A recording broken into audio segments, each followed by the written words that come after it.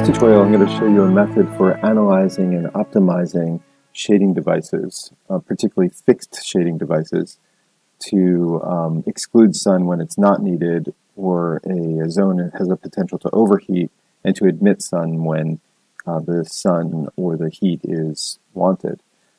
In this, I'm going to take a look at Worcester Hall here, which I have a pre-built SketchUp model of, and you can see I'm going to use the zone that we've been working on so far, room 214, which is at this corner here.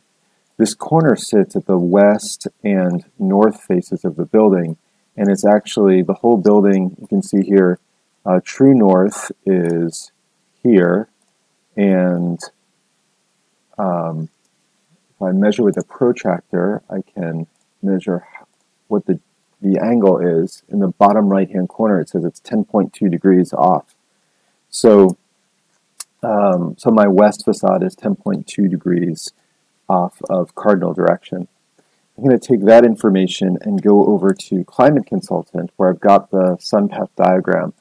And the Sunpath diagram here is set to December through June, and I can set my shading display to be 10 degrees, 10 degrees south of west.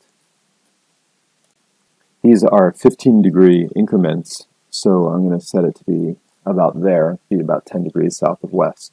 And so I can see what that facade, that primary facade, let me show you the SketchUp model here.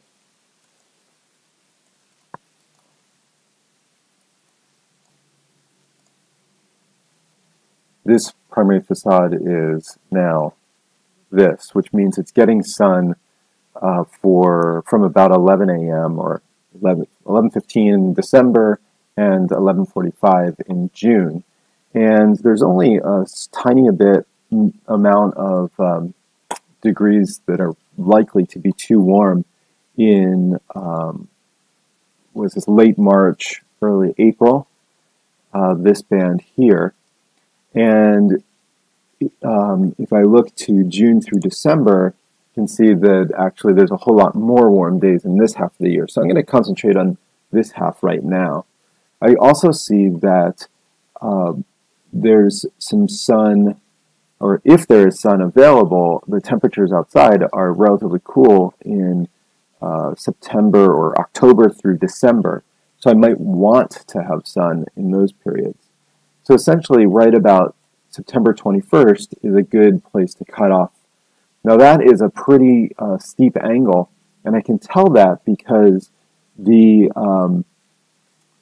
lines here are the projected profile angle of the facade. And what I mean by that, we can look at this facade already, which has some shading devices on it.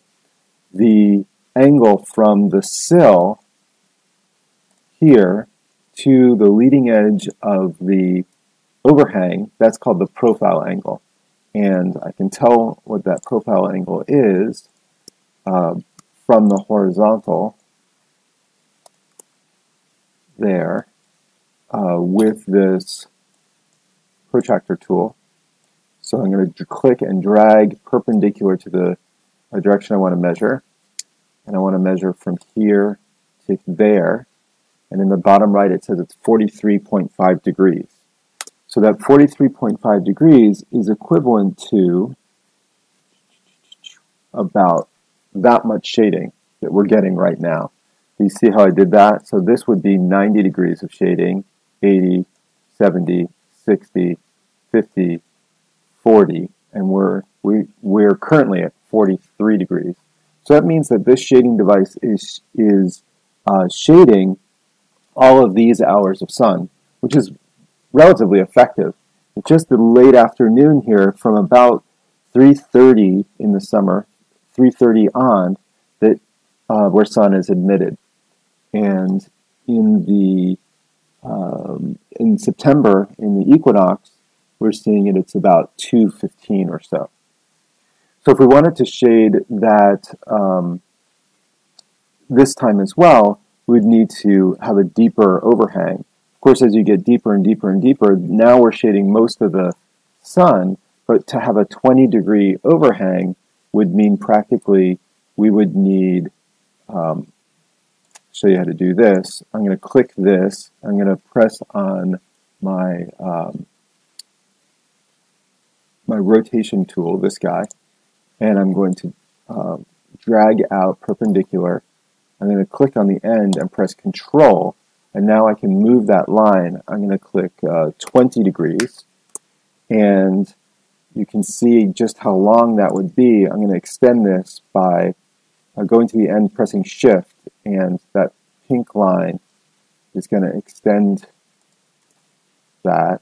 And now I can take this shading device and by clicking in and pressing the push-pull tool, this guy, and move it out to that, the end of that extension, which is somewhere around there. You can see just how long that overhang would need to be to shade all of that, which is a little bit impractical in this particular case. You can see that is a 11-foot 8-inch overhang. Let's return this overhang back to where it was and return the Sunpath diagram back to reflect that. And then let's take a look at these vertical fins.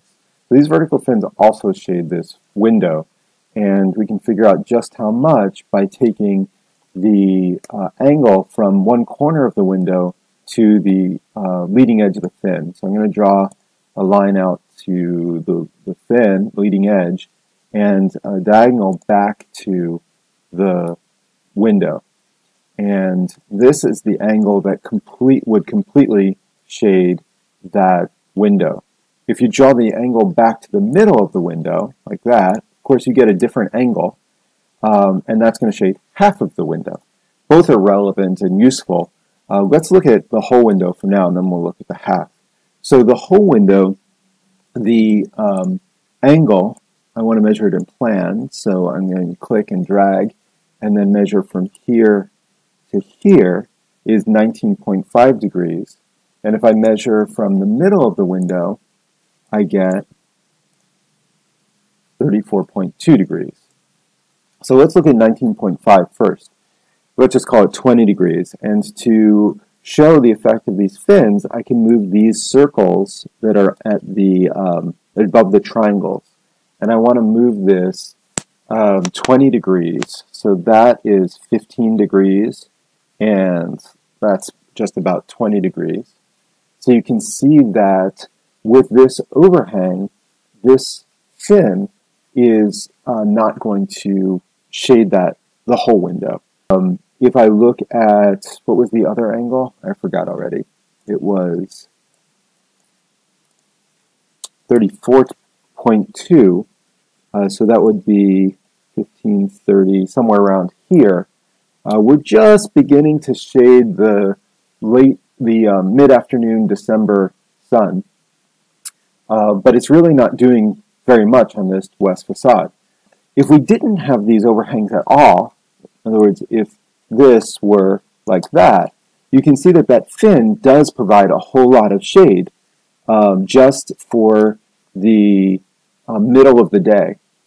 But actually, that overhang, that horizontal overhang at 43 degrees is providing a lot more shade a lot further into the afternoon, and this fin is really not doing very much.